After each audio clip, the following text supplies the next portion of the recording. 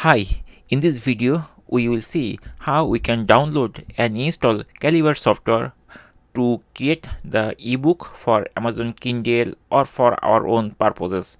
Using that software we can also manage ebook also. So let's see how we can do that.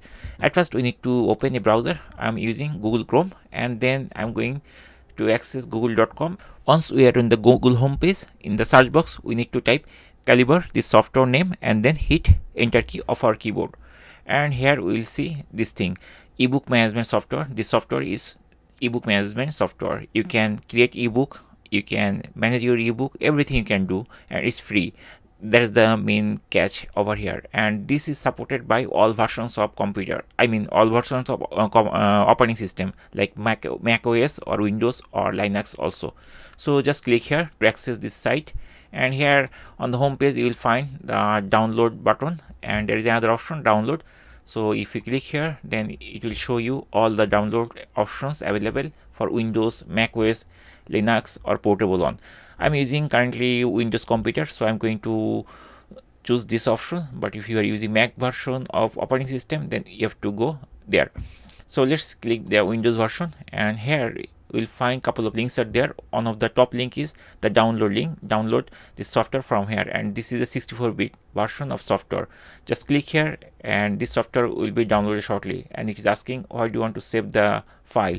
So I'm choosing download location, so it will be saved over there. Then save it, and then very shortly it will be saved. And if we click here, we'll see that it is going to download very shortly, and it is like 164 megabyte of size, and it's already downloaded. So let's see how to install it. So let's go to the download location. So I'm going to open the download location of my computer, and in the downloads folder I'm seeing that software is there.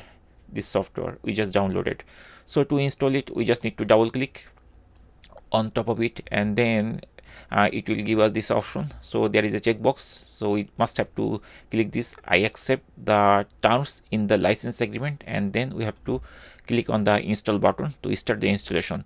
So it will ask, do you want to allow this app to make changes to your device? Yes, we want. So that's why we have to choose yes, and then it will start installing the software, and it will take like few minutes, less than 2 minutes so far I saw. So let's see, and once it is finished, then we are ready to use this application.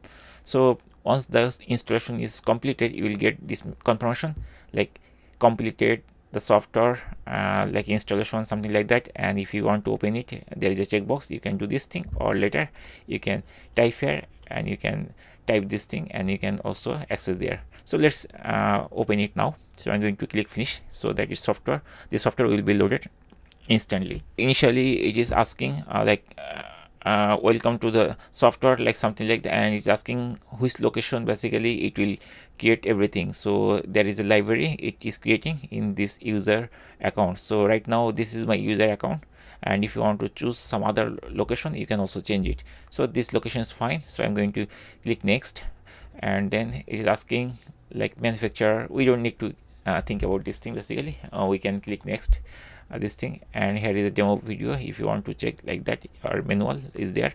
So just click finish, and it will open the software. And after opening the software, it will show you like this way. So using this software, basically you can do everything. You can manage all of your ebook. You can create ebook using this software from Word to other file, and also after creating those file, you can also convert to other formatted, so that you can use those like file for Kindle publishing or some other platform, or PDF to create PDFs. So many things you can do. That's it guys. In this way we can easily install this software, and after that we can use it based on our own need. Thank you guys for watching the video.